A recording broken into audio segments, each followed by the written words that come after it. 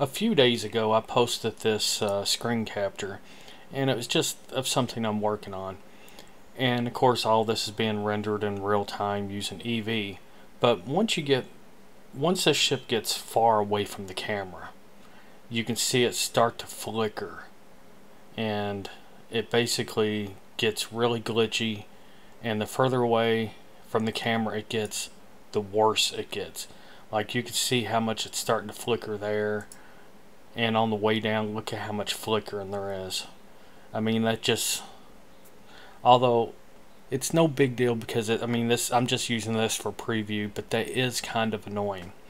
Now, somebody down in the comments, Universe UA, said, you might know this, but still, keyframe the camera clip start value so that at the beginning it's something relatively low.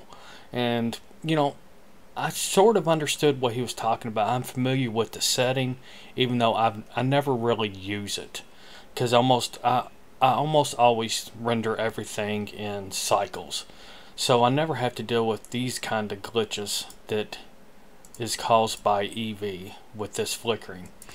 But I went ahead and followed that person's advice, and here's essentially the same scene. The camera is a little bit different, but essentially everything else is the same. And I'll put this in rendered view, and here are the clip settings, and you can see all these keyframes. And essentially what I'm doing, let me put this in solid view so you can actually see what's going on. Let me go to side view. Alright,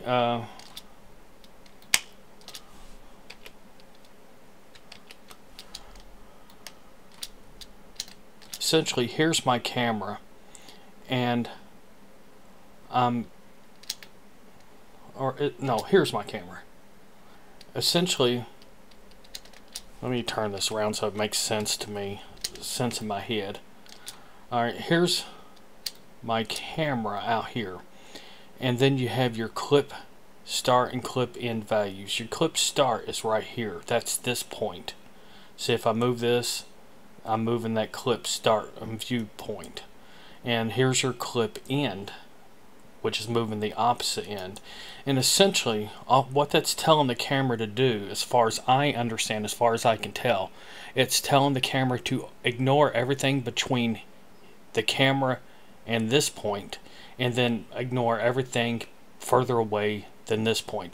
So essentially the camera is only capturing what's between this point and this point, what's between the start point and end point. So essentially I went through and keyframed the clip point, the start and end point, so that it was narrow, so that it's only capturing what's immediately around the ship, and basically keyframing it all the way up to the very top. And of course it's not perfect by no stretch of the imagination. If I wanted the flickering to be completely gone, then I would keyframe it like every 50 frames, something like that. But for the most part I've done it every 100 frames, and then there's a few places where I needed to add an extra keyframe. But essentially that's all it's doing. I'm just keyframing the area at which the camera's looking at. And now if I was to put this in camera view, and with the real-time rendering Eevee turned on, and watch this as it goes up, the flickering should be, for the most part, completely gone. It's still got some flickering, because I mean you are talking about real-time rendering, but for the most part the flickering is gone. Especially once you get way up like this, it's definitely way better. Like on the down where it's starting to come back down, it's still got a little bit of flickering in it, but that's way better than what it was before. And it didn't really take that long to add the keyframes for the clip start and end point. I mean, I spent maybe 5 minutes on this, and that was it.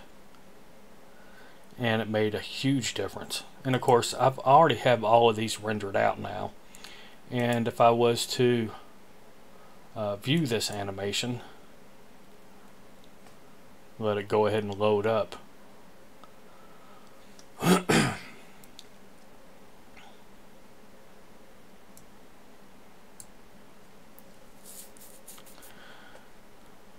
course my emitter is a little bit off down here, but that's because I don't have my particles baked right now, and it's not, somehow or another I got it a little bit off.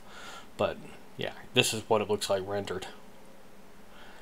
Of course I have an empty that's parented to the ship, and the camera is tracking that empty.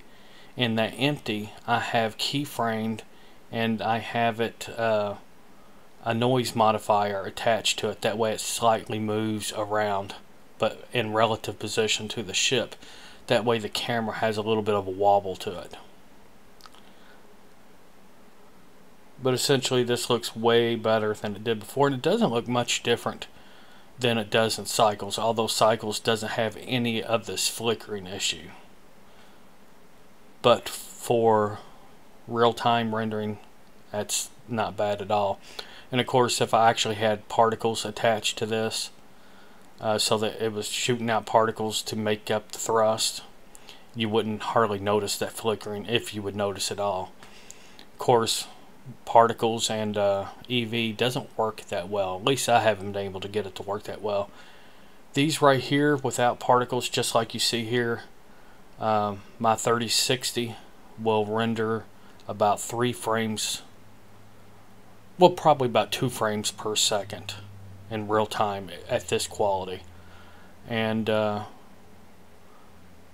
Cycles at this quality are actually a little bit better quality, because you don't have this little sparkle, don't have the little flicker at all. It takes about 8 to 10 seconds per frame, and with particles in Cycles it will take maybe 15 seconds. But sometimes when you add particles to Eevee, because the way Eevee works, I guess, it will take longer than Cycles when particles are added. But I don't know why. But anyway, I just wanted to give a shout out to Universal UA and thank them for pointing out that clip start and end point. That way I can get all this working right. Anyway, later people.